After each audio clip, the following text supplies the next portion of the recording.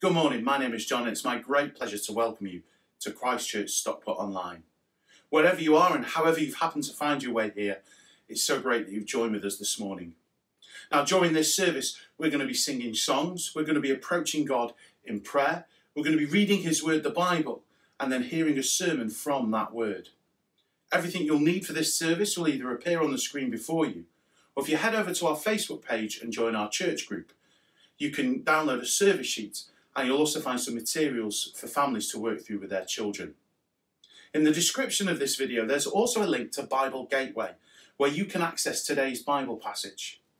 You see, we believe that the Bible is God's Word, and therefore we want you to be able to see what the Bible says for yourselves. More than that, we want everyone, both young and old, to hear and understand what the Bible says, because ultimately the message of the Bible is good news for all. Listen to how the prophet Isaiah puts it in Isaiah chapter 52. How beautiful upon the mountains are the feet of him who brings good news, who publishes peace, who brings good news of happiness, who publishes salvation, who says to Zion, your God reigns. The voice of your watchmen, they lift up their voice. Together they sing for joy. For eye to eye they see the return of the Lord to Zion. Break forth together into singing, you waste places of Jerusalem. For the Lord has comforted his people. He has redeemed Jerusalem. He has bared his holy arm before the eyes of all the nations, and all the ends of the earth shall see the salvation of our God. Isaiah is saying that God's word is good news for all mankind. And as Bible history unfolds, we find out that the good news is all about Jesus Christ, the Son of God, the one who actually came to bring the peace and salvation that Isaiah proclaimed. Well, let's sing now of that amazing salvation in our first hymn.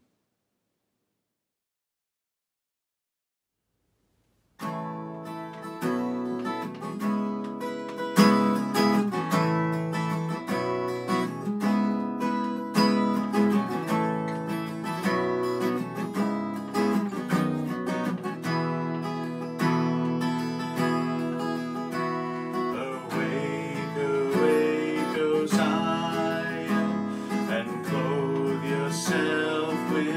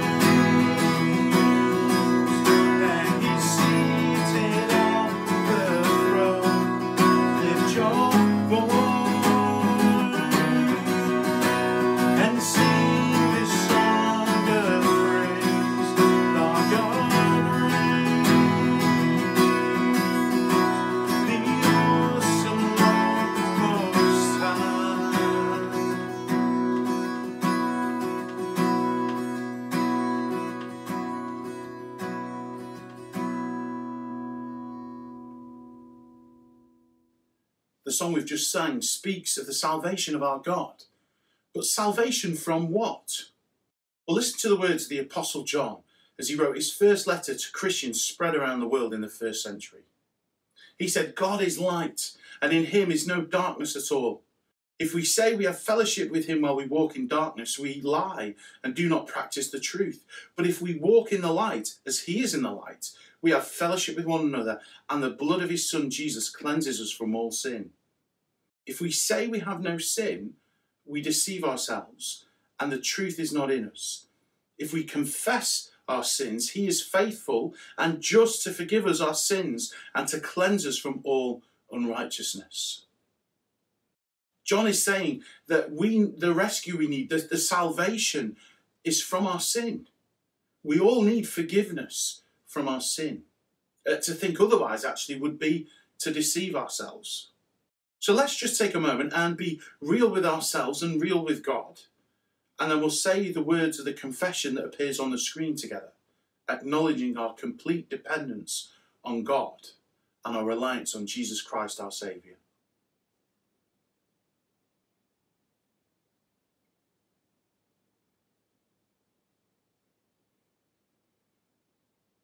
Let's say together, Almighty God, long-suffering and of great goodness, we confess to you. We confess with our whole hearts our neglect and forgetfulness of your commandments, our wrongdoing, thinking and speaking, the hurts we have done to others and the good we have left undone. O God, forgive us, for we've sinned against you, and raise us to newness of life through Jesus Christ our Lord. Amen. Well, Almighty God, who forgives all who truly repent, have mercy upon us. Pardon and deliver us from all our sins. Confirm and strengthen us in all goodness, and keep us in life eternal through Jesus Christ our Lord. Amen. We're going to continue in an attitude of prayer now, as Luke Robinson leads our prayers. Let us pray. Praise be to the God and Father of our Lord Jesus Christ, who, as we have been learning about in Genesis, is a great and mighty God, above all things and yet working in and through all things. A God who is outside of time, who has seen the end of time before the beginning even came to be, and yet who is with us every moment, who sees us and knows us. A God who is so powerful he can cause mountains to rise up from flat plains, can cause the seas to part with not a puddle left in between, who can gather up sands to form deserts and empty clouds to fill rivers. And yet he is a God who carries every drop of blood around our bodies. He draws in every breath we breathe.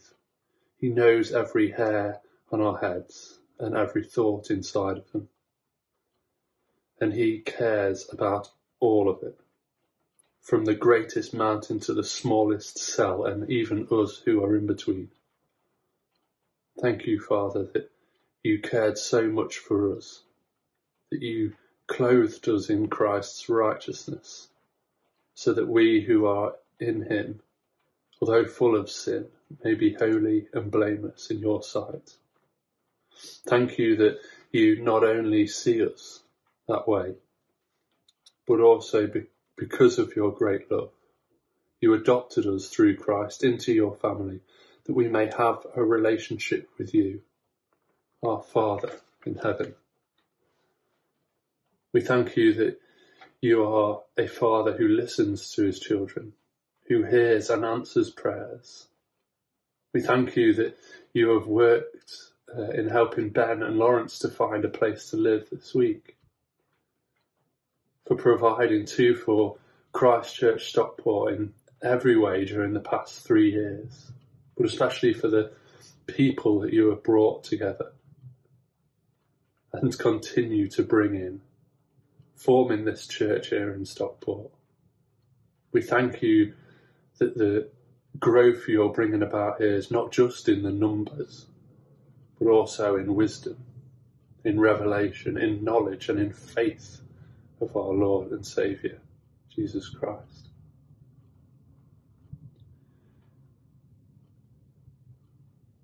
We thank you for that, and we pray that that may continue as we go into this 4th year of Christchurch Stockport's existence, and may it never cease until we are with you in your presence, with all wisdom and perfect revelation. And as we look to our future, where you will wipe away every tear, where there will be no more death, no more mourning or crying, no more pain or suffering, we pray you would comfort those now who are mourning loved ones. Help those who are suffering or in pain to trust you and to keep their eyes fixed on what is to come if they are in Christ. And we ask that your Holy Spirit would be at work, opening the eyes of those we know who don't know you yet. Open their hearts of those who don't know Christ as their Saviour, and that don't have your Spirit as a deposit guaranteeing that future inheritance. Lord, work a miracle in their lives. And we pray that you may give the Holy Spirit to us who are listening or watching this service. Work within us to know you better and change our lives so that we may live as the sons you adopted us to be. Live like the Son, our Saviour, Jesus Christ. Amen.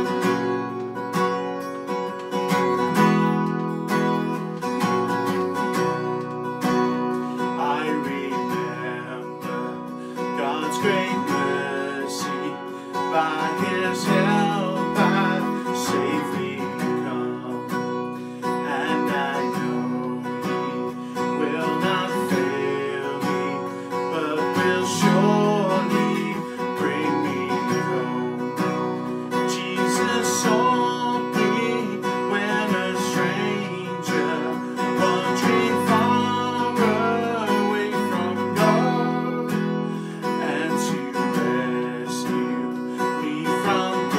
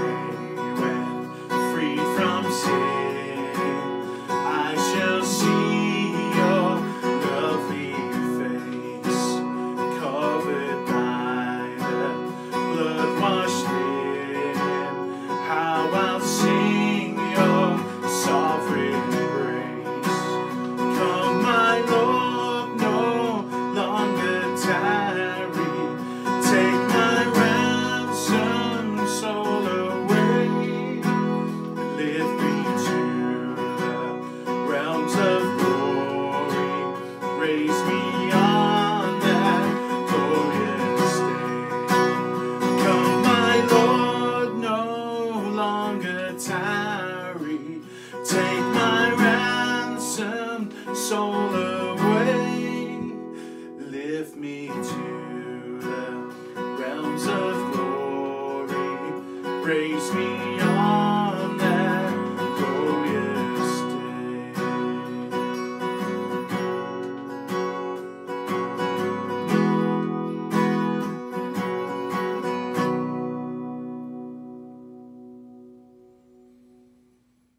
I'm now going to hand over to Jane, our children's worker, as she continues with the New City Catechism.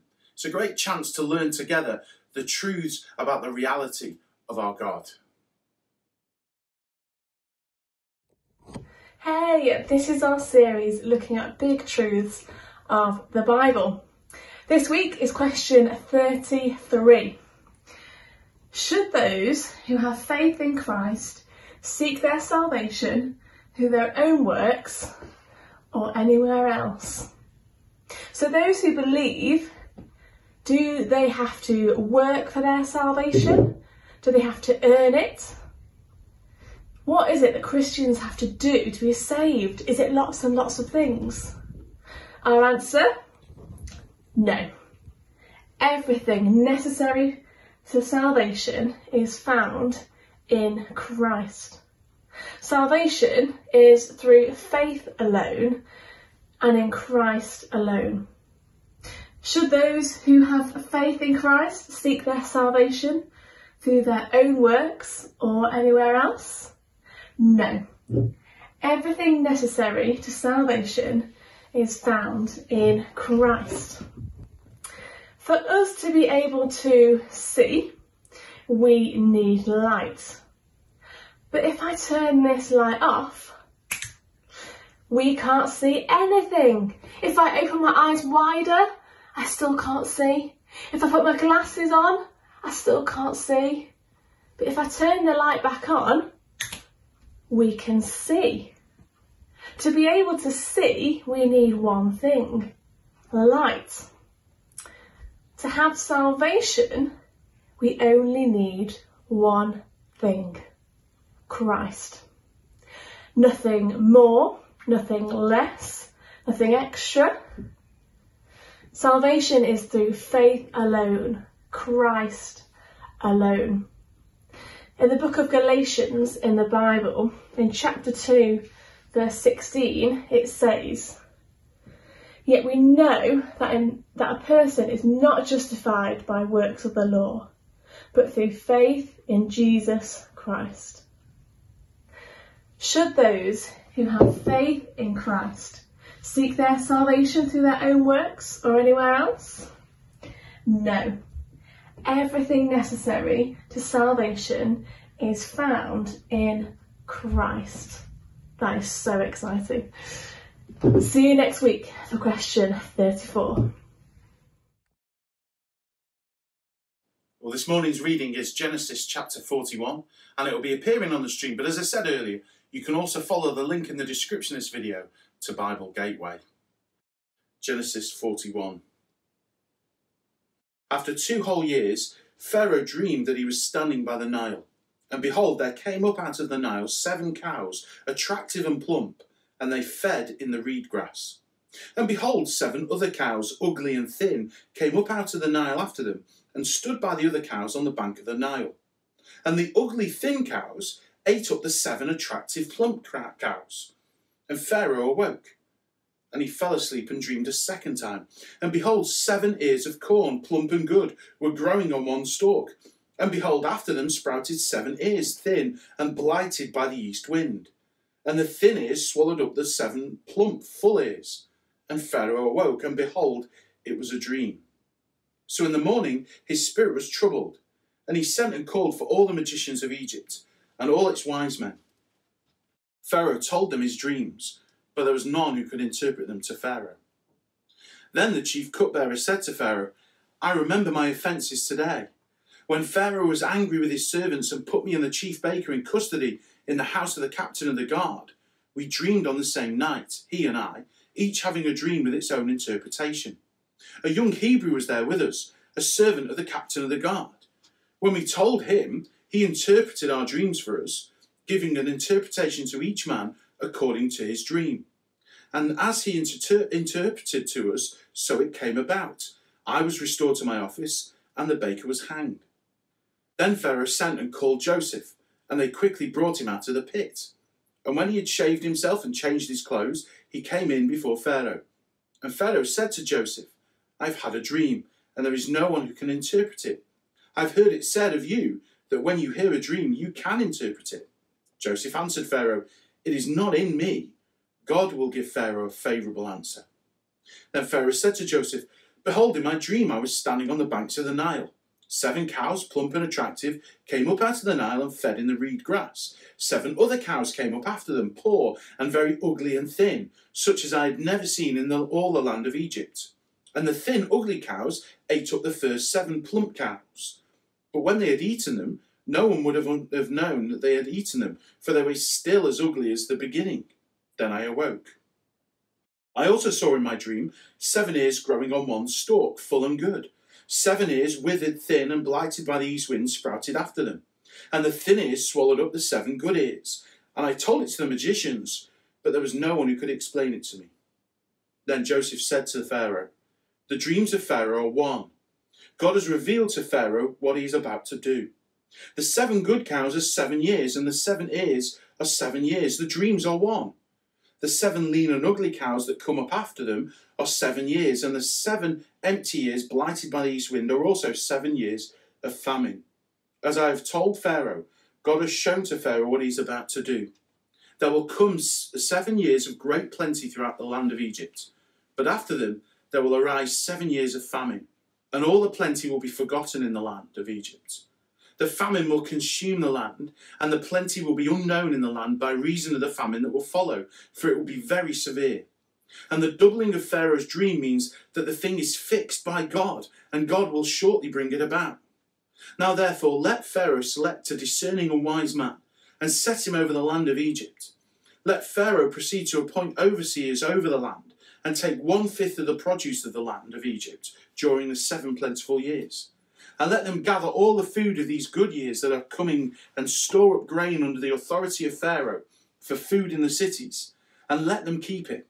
That food shall be a reserve for the land against the 7 years of famine that are to occur in the land of Egypt, so that the land may not perish throughout the famine. This proposal pleased Pharaoh and all his servants. And Pharaoh said to his servants, Can we find a man like this, in whom there is the Spirit of God? Then Pharaoh said to Joseph, Since God has shown you all this, there is none so discerning and wise as you are. You shall be over my house, and all my people shall order themselves as you command. Only as regards to the throne will I be greater than you. And Pharaoh said to Joseph, See, I have set you over all the land of Egypt. Then Pharaoh took his signet ring from his hand, and put it on Joseph's hand, and clothed him in garments of fine linen, and put a gold chain around his neck. Then he made him ride in his 2nd chariot, and they called out before him, Bow the knee. Thus he set him over the land of Egypt. Moreover, Pharaoh said to Joseph, I am Pharaoh, and without your consent no one shall lift up a hand or foot in all the land of Egypt. And Pharaoh called Joseph's name Zephanath-paneah, and he gave him in marriage Asenath, the daughter of Potiphar, priest of On. So Joseph went out over the land of Egypt. Joseph was 30 years old when he entered the service of Pharaoh, king of Egypt. And Joseph went out from the presence of Pharaoh and went through all the land of Egypt. During the 7 plentiful years, the earth produced abundantly, and he gathered up all the food of these 7 years, which occurred in the land of Egypt, and put the food in the cities. He put in every city the food from the fields around it. And Joseph stored up grain in great abundance, like the sand of the sea, until he ceased to measure it, for it could not be measured. Before the year of famine came, 2 sons were born to Joseph. Asenath, the daughter of Potiphar, priest of On, bore them to him. Joseph called the name of the firstborn Manasseh, for he said, God has made me forget all my hardship and all my father's house. The name of the second he called Ephraim, for God has made me fruitful in the land of my affliction. The 7 years of plenty that occurred in the land of Egypt came to an end, and the 7 years of famine began to come, as Joseph has said. There was famine in all the lands, but in all the land of Egypt there was bread. When all the land of Egypt was famished, the people cried to Pharaoh for bread. Pharaoh said to all the Egyptians, Go to Joseph, what he says you do. So when the famine had spread over the land, Joseph opened all the storehouses and sold to the Egyptians, for the famine was severe in the land of Egypt. Moreover, all the earth came to Egypt to Joseph to buy grain, because the famine was severe over all the earth. Well, it's time to hand over to Matt, who will explain, encourage and exhort us from this passage. Well, good morning. It's great to add my welcome to that of John's. Let's pray and then we'll dig into Genesis chapter 41. The author to the Hebrews writes this: long ago, at many times and in many ways, God spoke to our fathers by the prophets. But in these last days, he has spoken to us by his Son. Lord and Heavenly Father, we pray that we would see Jesus today. Lift our hearts from the pits of despair to the heights of joy. Let us see Christ's glory and let us glory in him. Amen. We're in a season of patient endurance right now, aren't we? As we scour our news apps and we watch our government briefings, all for news that the spring might be coming, and with it a loosening of restrictions. And we've been promised much. Vaccines that bring hope, the return to school, hugs for grandma, even the Great British Summer. But I don't know about you, but I have days where I think to myself, the waiting is hard. Everything seems so hopeless. There are new strains, there's more deaths reported, there's another day of internet glitches which interferes with homeschooling, and my patience, well, it wears thin. And as a Christian, as my patience dwindles, well, there are other questions that start to get asked. Good questions like my daughter's question the other day of, well, why doesn't God just step in and sort it all? Thoughts of maybe God isn't there, or he isn't able, or he doesn't love us after all. What on earth is God doing? And of course, whilst COVID and lockdown are obvious examples, they're not the only things that leave us asking those sorts of questions, are they? As we or those we love face other horrific illnesses, or we experience the heartache of broken relationships, or we see and experience the effects of poverty or injustice or immorality. When we have those times where being a Christian, rather than bringing us peace, brings hostility from a world that hates God and his word. Or simply those moments where we hit a milestone birthday or the beginning of a new year and we begin to take stock of our lives and we realise that, well, life hasn't actually turned out as we had hoped. That the good life is, well, at best, mediocre, and we're left wondering, is there any hope? Will it get better? Are all God's promises of blessing and abundance and good pastures and still water and peace, are they true?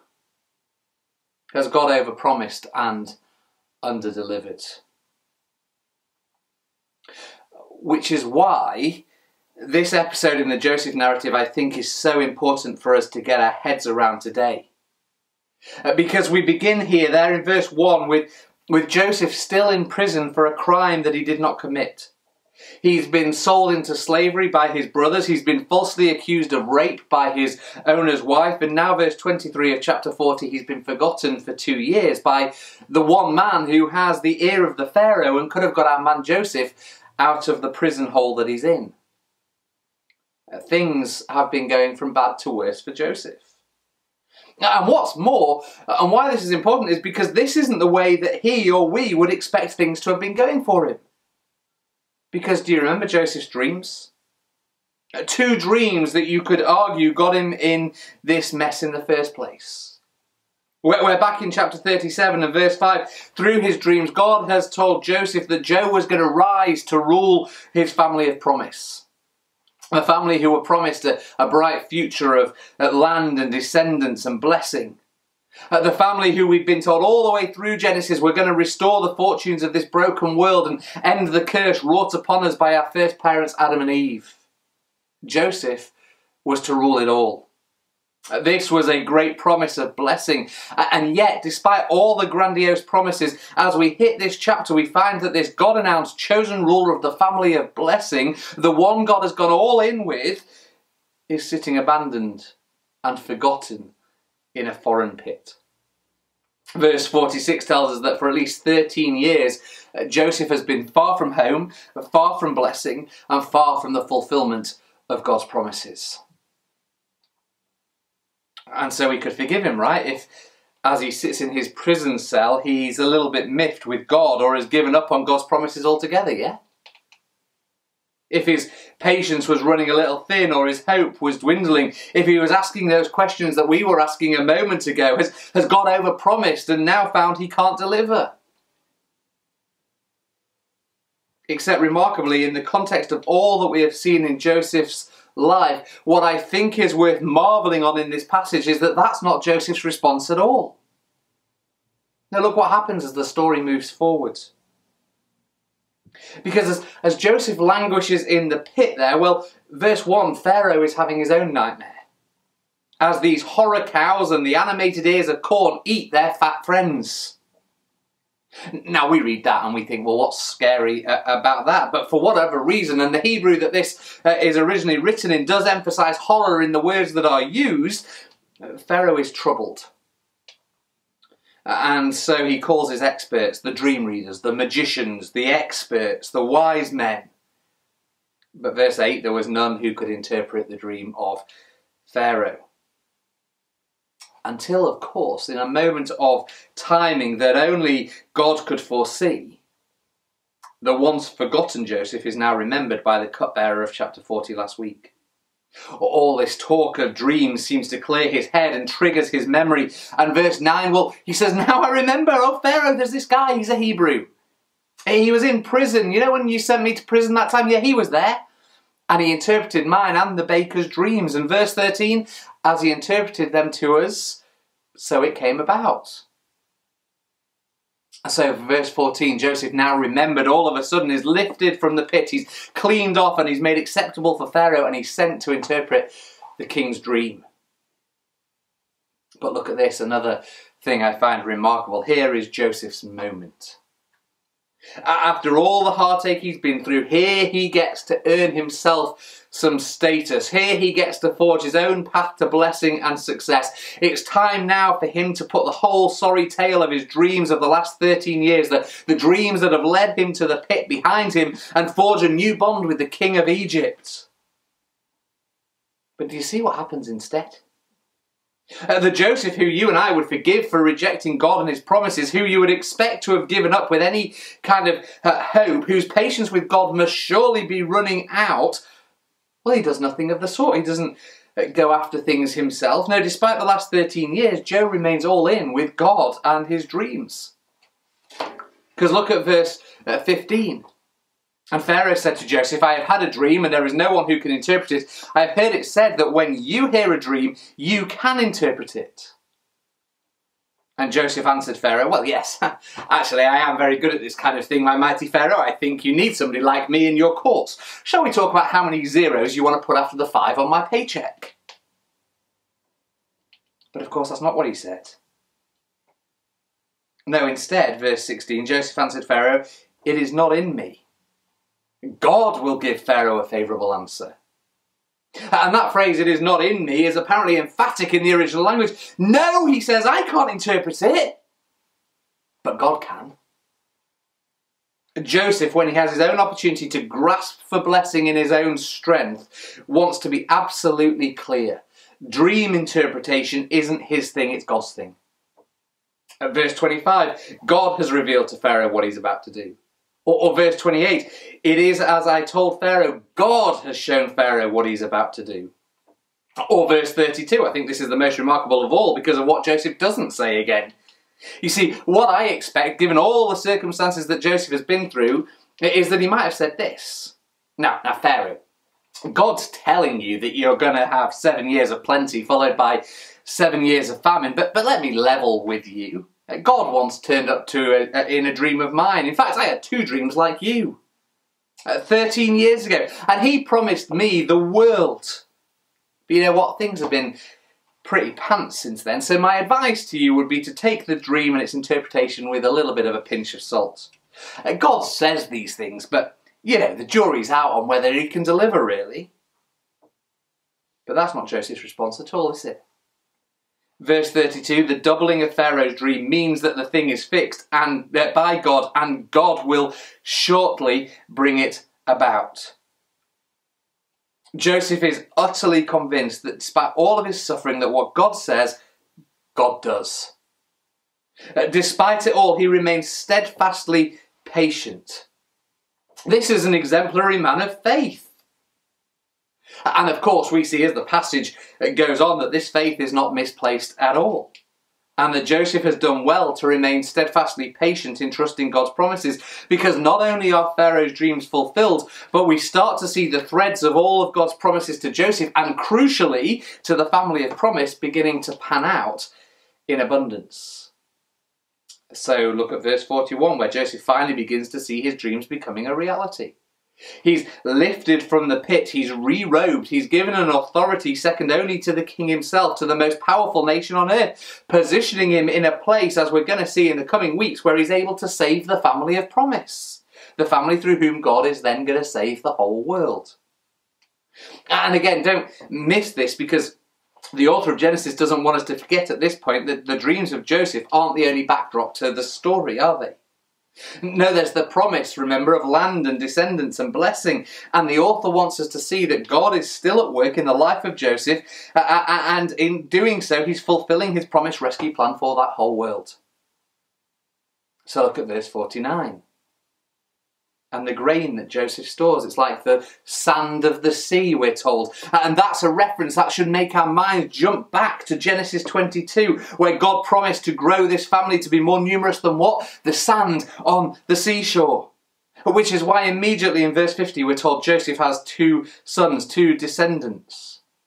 And notably, he gives them Hebrew and not Egyptian names. Manasseh, which means forgotten. Not forgotten this time in prison, but I've forgotten all my hardship. A blessing is coming. And then Ephraim, which means fruitful. God is still at work growing his people. And that people, remember, are to be a blessing to the whole world. And with that in mind, look at verse 56. When the famine had spread all over the land, Joseph opened all the storehouses and sold to the Egyptians, for the famine was severe in the land of Egypt. Moreover, all the earth came to Egypt to Joseph to buy grain, because the famine was severe over all the earth. Through this man Joseph, the world, and as we'll see in the coming weeks, Joseph's family are blessed as they find grain in Egypt. This passage, it brings about so many strands of God's promises through this one man, Joseph. And do you see the promises are filled in abundance, right? God not only delivers, but he delivers in spades. But here's the thing. The only way that this has come about is as Joseph is sold into slavery in order that he's brought to Egypt. As Joseph is falsely and unjustly accused so that he's placed in prison. As Joseph is forgotten in order to be remembered to Pharaoh at just the right time, so that he might rise up to be the saviour of the land, the family and the world, and the fulfilment of all of God's promises. Joseph has to go into the pit in order to then rise to glory. This is a rags to riches story. It's great, isn't it? And Joseph finally, after all this time, all this suffering, is crowned with glory and honour, clothed in royal robes, able to effect a rescue for the world with his abundant stores of grain. God is seen to have been in control throughout. Oh, no doubt Joseph had his wobbles and his moments, his what the heck is going on. And no doubt there were times where his patience grew thin and his despair grew great, but he kept on with God. And in doing so, God's faithfulness to Joseph and his promises was seen to be very great. Nothing thwarted God, did it?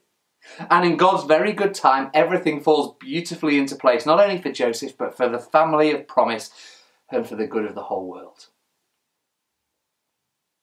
Which I think in our frustrations and our pains and our hardships that we began with is massive to remember. Because we started, didn't we, asking if perhaps God has promised much but is unable to deliver. But here we see the majesty of God's plans, the wisdom of God's timing. This world is not a rudderless ship buffering from wave to wave. No, it is on a course of promise fulfillment, of blessing, of salvation, of the abundant life. What God has promised, God will deliver in spades. And of course, as we've seen time and time again in this Joseph narrative, we see that even more clearly in the man Jesus, who, like Joseph, was sent into this world from a far-off land on the promise of one day ruling. But he, like Joe, was rejected, falsely accused, and then lifted onto a cross before being laid in the pit of his grave. And just as we started to ask, has God failed with Jesus? Has God overpromised and underdelivered? Has sin and death won? Well, it's at that point in God's perfect timing that up from the grave Jesus rose, and we're told, therefore, God has highly exalted him and has bestowed upon him the name that is above every name, so that at the name of Jesus every knee should bow in heaven and on earth and under the earth, and every tongue confess that Jesus Christ is Lord, to the glory of God the Father. Jesus goes down to the pit and he is exalted. There is a better Joseph, the fulfillment of all of God's plans, the one who says not simply, come to me for grain so that you can make bread, but I am the bread of life, come to me and you will never go hungry. Jesus is the one who brings the abundant fulfillment of God's promises. He is the one who has risen to rule. He is the one who will rescue you and me from the famine and suffering of this barren land. But as I finish, I want you to see the pattern. Because this rags to riches story isn't simply Joseph's story, it's not simply Jesus' story, but it's our story too. You see, if Joseph's path to glory, if the Lord Jesus' path to glory is one of suffering, then friends, I think we need to know that our path to glory will be the same. Patient, faith-filled, suffering now, that we might rise to glory then. Because listen to these words from 1 Peter. It's a letter written to a persecuted, suffering church. 1 Peter 5 and verse 6. It says this, humble yourselves therefore under the mighty hand of God, so that at the proper time he may exalt you, casting all your anxieties on him because he cares for you. Be sober-minded, be watchful. Your adversary, the devil, prowls around like a roaring lion, seeking someone to devour. Resist him, firm in your faith, knowing that the same kinds of suffering are being experienced by your brotherhood throughout the world. And after you have suffered a little while, the God of all grace, who has called you to his eternal glory in Christ, will himself restore, confirm, strengthen, and establish you. To him be the dominion forever and ever. Amen. You see, friends, we don't suffer as those who have no hope. God has made us big promises to bring us to glory. He has paved the way to glory through his Son, Jesus. And now as we wait, yes, we do in a sin-fueled, broken world, but we do so knowing that we are not on a rudderless ship. But instead, God is bringing all things together in his good timing, in his sovereignty, and one day into the future, as we are clothed ourselves in white linen, raised to rule with our brother Jesus, then we will look back at God's salvation plan and the way that he has used even our descent into the pit for our glory, and we will marvel at his plans. We will delight in his sovereignty. We will worship him for his salvation. But until then, we must wait. Patiently enduring, trusting in the promises of God, knowing that God hasn't promised more than he can deliver, and that one day into the future this brokenness will end and our eternal glory will begin. So friends, wait patiently, endure, keep trusting, and know that Christ will one day return and take you to glory. Let's pray. Oh Lord and Heavenly Father, we thank you for this life of Joseph and the way that in your sovereign timing you used him to rescue a people. We thank you for the life of Jesus, and that in your sovereign goodness and timing you used him to rescue a people. We thank you that in him you have brought us near to yourself. But Father, we recognise that there is a pattern of suffering now and glory later. Help us to be a people who, in the midst of a broken world with all of its pains and heartaches, all of the trials that we experience, that we would cling to your promises. That we would see in this passage that you are a God who can rescue a people, a God who is sovereign over all things, a God who is in utter control and cannot be thwarted. And may that, oh Lord, impress on our hearts real faith. Father, I want to pray for those in our church who at this time are finding life particularly hard, particularly burdensome, whose patience is running thin, whose faith is perhaps dwindling. Lord, may they see the way that you work through Joseph, the way you work through Jesus, the promises that you have made to us, and may you restore their faith, may you restore their hope, and may you restore their joy, we pray. May we know the joy of your salvation this morning. Amen. Well, thanks, Matt. Our final hymn is a reminder of our beautiful Saviour, Jesus Christ.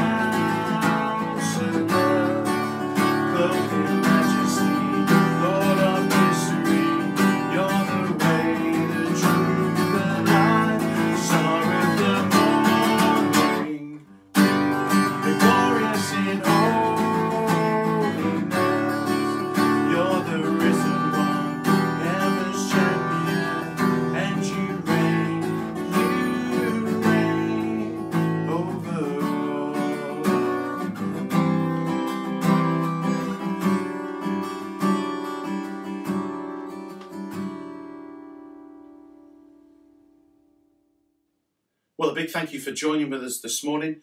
To our regulars, growth teams return this week on Tuesday and Thursday, so do be looking out for how to log into those meetings. And just to say, if this has been your first time with us this morning, then we'd love to hear from you. Do reach out to us through our social media channels or maybe through the contacts page of our website. That said, we're actually going to be holding a Zoom call right after this meeting now, where you're invited to connect with members of our church community. The details of how to dial in can be found in the comments section of this video, and you'd be most welcome to join with us. But as we finish, let's pray. The peace of God, which passes all understanding, keep our hearts and minds in the knowledge and the love of God and of his Son, Jesus Christ, our Lord. And the blessing of God Almighty, the Father, the Son, and the Holy Spirit be among us and remain with us always. Amen. Well, thanks again for joining with us. And it's very difficult in these kind of COVID times with lockdown to do this, but maybe use this week as a chance to serve others like Joseph did, to reach out to others in our communities, maybe calling people up or just saying hello in the streets. Let's be a blessing to our communities this week. And in doing that, do look after yourselves, do look after one another, and we'll see you next time.